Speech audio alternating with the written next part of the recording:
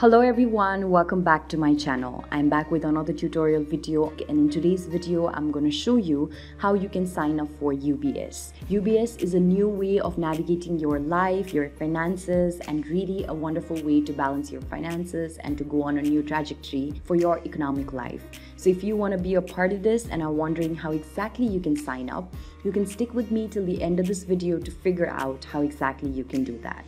So for this, first of all, head over to the UBS app after downloading it on your device through your app store. As you open up the app, you will land on an interface that looks like this, where you'll be asked to sign into your account or register for online access. Since you've not yet registered, you have to tap on register for online access.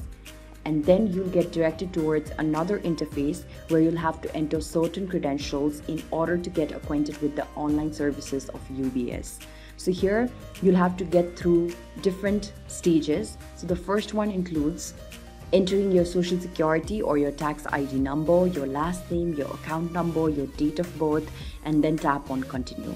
After you fill in the personal information, you also have to get the temporary PIN. You have to enter the temporary PIN, you have to create your username and password, and you have to then enroll in e-delivery. And by this means, you'll be able to be acquainted with the online services of UBS and then figure out a proper way of balancing and shaping your financial life.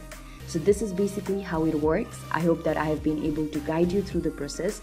Please make sure that you enter in the correct credentials so that you do not get stuck in any forms of methods in any stage of the method.